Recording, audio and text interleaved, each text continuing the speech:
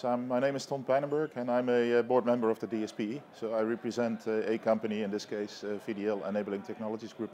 I have started together with Bart Dirks, who is also a member of the board, a special interest group on robotics, where we try to explore, let's say, what's common between precision engineering, which is one field that the Dspe is responsible for as a professional organization, and robotics, which is a different field.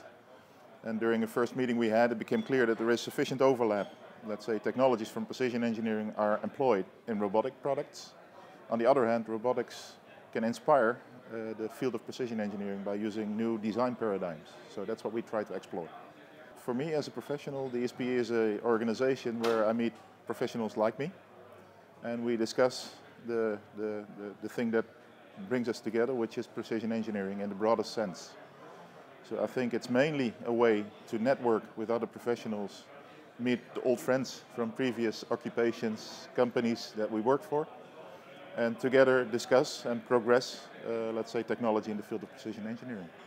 I think technology is fun. I think people working in technology is fun. For instance, I, together with some professional colleagues, run a team of robotic soccer players.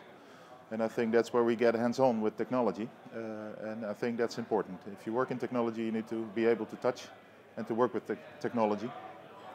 When I was young, I worked with electronics kits. I'm not a mechanical engineer, I'm an electrical engineer, and I think it's important to have fun with technology. I think that inspires people to come up with creative solutions.